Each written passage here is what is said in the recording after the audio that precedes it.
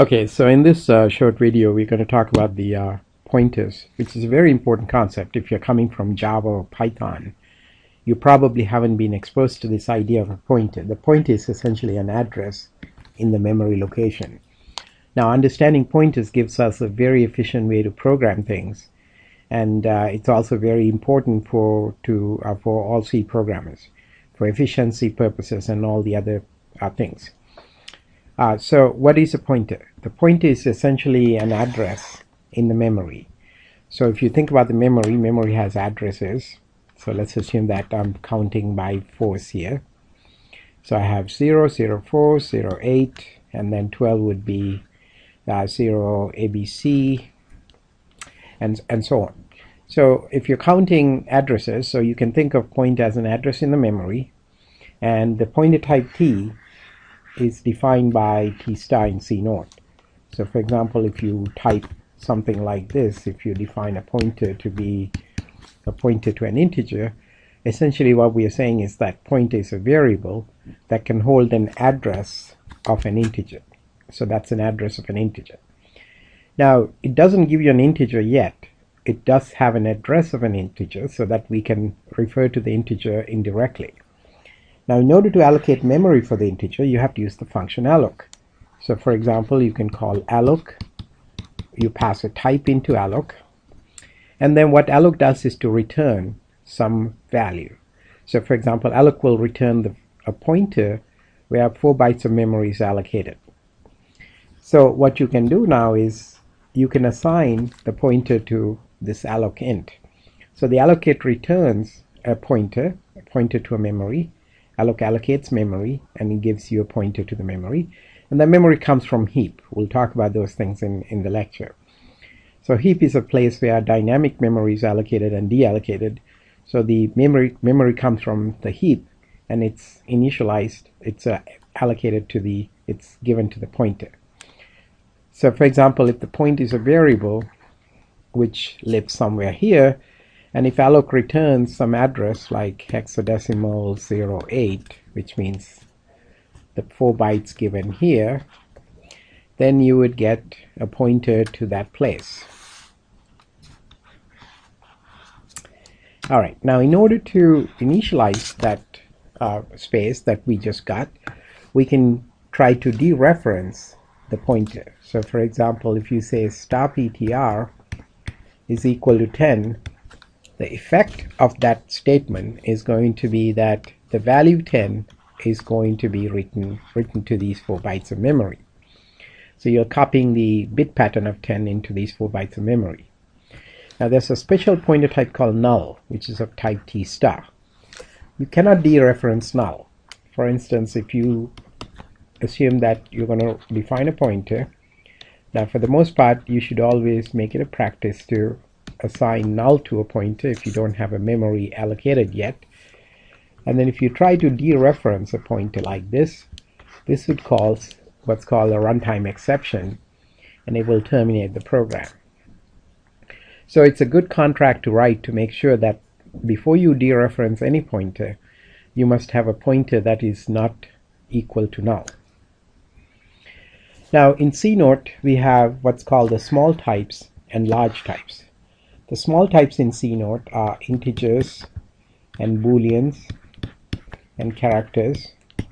And what we mean by small types is that can be stored in variables passed to and from functions. So when you write a function like maybe int foo int x, so what we're doing here is we can return something here.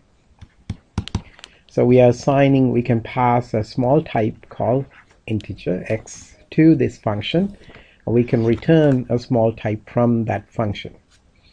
On the other hand, the large types can only be stored in memory. In order to access them, we pass reference or pointers to them. So for example, if you have sort of like a structure, which we'll define in a little bit, that has 2 fields, integer and maybe another integer, and if you have a pointer to that, and that's what you would pass to a function in order to access the struct. because the struct is a large data type. You don't want to copy this data into the runtime stack, and therefore you just pass a pointer to it. So that makes it more efficient to access the content associated with that pointer. Now, defining a pointer or declaring a pointer would be something like this. So I can define a pointer to an integer, and I can initialize that to null. Or I can define a pointer to a character. I can initialize that to null.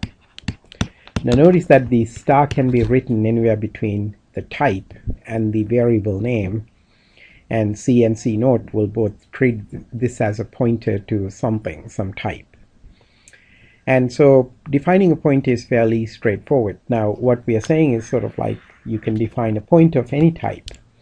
In fact, the memory allocated for a pointer variable would be 32 bits, or 4 bytes of memory. If you have a machine that works with an address space of 32 bits, the pointers can be 32 bits. And so int star or char star or any star that you allocate will take a space of 32 bits. The variable will take that. Now, allocating memory for the pointers, so for instance, if you have an integer pointer, you must allocate enough memory to hold an int. So the alloc will give you a way to allocate one int to this pointer. If you have a pointer char star, then we must allocate a character to allocate a type character. So you can assume that 4 bytes of memory allocated here, and 1 byte of memory allocated here, since characters are 1 byte in C and C naught, and so on. So depending on the size of the type, size of int or size of character, it will allocate enough memory for that pointer. Now when you dereference the pointer, you can say star ptr, which points to where the location is, and then you can allocate 10. So if you take the whole sequence of allocating memory, so here we declare the variable ptr, we allocate some memory, enough to hold an integer, and then we dereference the ptr and allocate that to 10. Now keep in mind that if you didn't allocate before dereferencing, it would cause some sort of a runtime error. So you have to make sure that alloc has been called before the star ptr is used. So the process, what happens here is the following. So there are a few things that are going on. First of all, you are defining a pointer variable. So we do know that every variable has some location associated with it. Now since pointers are 32 bits in my machine that I'm assuming, that you'll be assigned 32 bits of memory to hold the pointer. Now the alloc int is going to give you another 4 bytes of memory. Let's say that 4 bytes of memory come from FF. So it will start from FF and will have 4 bytes of memory. So alloc returns FF, which is assigned to PTR. So in fact what we're doing is we are writing in that PTR location the FF, so giving us a pointer to that FF. Now when we talk about star PTR, what we're doing is we are taking the location pointed to by the pointer, which is FF, and dereference that and write 10 into these 4 bytes. So that's the process. So the PTR is an indirect reference to a location where you can hold an integer. And you will see the advantages having a concept like this in terms of defining list and other kinds of structures. Now lists and pointers are going to be important. The reason we are learning pointers is that allows us to define what we call list, or what we call linked list. Now the list, in the list lecture we will talk about the list in more general, but one of the lists you already know is the array. Array is a list. An array is a contiguous list.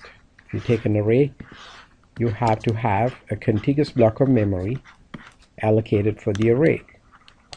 Now that can be very demanding on the compiler to find such a large block, if it's a large block. On the other hand, sometimes you can assign an array that's not enough, or you can assign an array that's just too much and you waste a lot of memory. So one of the ways to deal with list that changes a lot is to think about list as a collection of nodes like this that are connected by pointers. So in other words, we create some sort of a structure where you can hold some data and a pointer to some next node. So for example, this node has the address FF. If you can find a way to put the FF in here, and if you have the address BF here, if you can find a way to put the BF here, if you have the address CF here, if you can find a way to put the CF here, and then finally this is going to null, will give us a way to define a linked list without really the requirement that all this memory has to come from one place.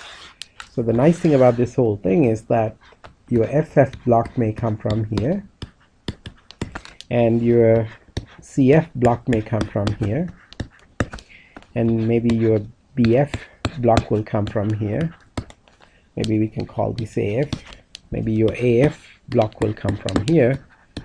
So they come from wherever the memory is available on the heap.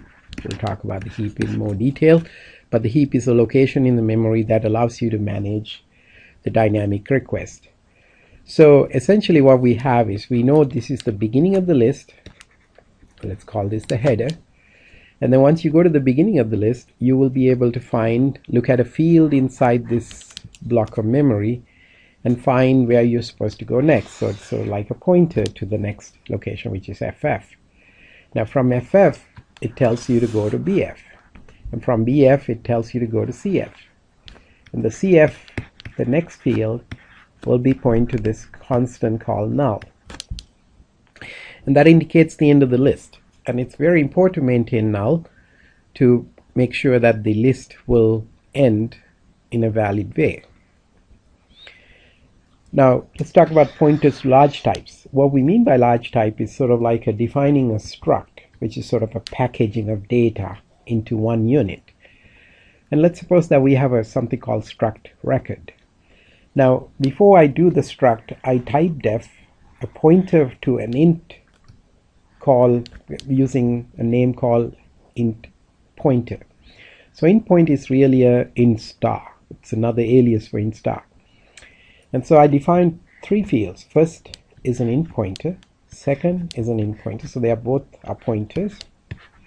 So both of these are pointers. And then I have a third field called data, which is an integer. So when you think about this, you can think of sort of a package where you have first, and then you have second, and then you have data. And so what we need is sort of like a pointer to this so that we can work with allocating and deallocating memory and passing these structs into functions. So allocating memory for this pointer would be done like this. So if I want to allocate memory for this pointer, so what I need to do is to first of all define struct record pointer, and then I would allocate memory to hold a struct record. Notice it's very important that we say struct record, because the struct record requires enough memory, 4 bytes here, and 4 bytes here, and 4 bytes here. So we need to allocate 12 bytes of memory to hold this in the memory, and then pointer would be pointing to that. So whenever you allocate memory for a struct, you would say alloc struct, whatever the struct you want to allocate to, and then make sure that is initialized to a pointer to that struct, because alloc always returns an address. Now let me ask you this question now. What is the difference between alloc type def struct record? Oops, there shouldn't be type def here.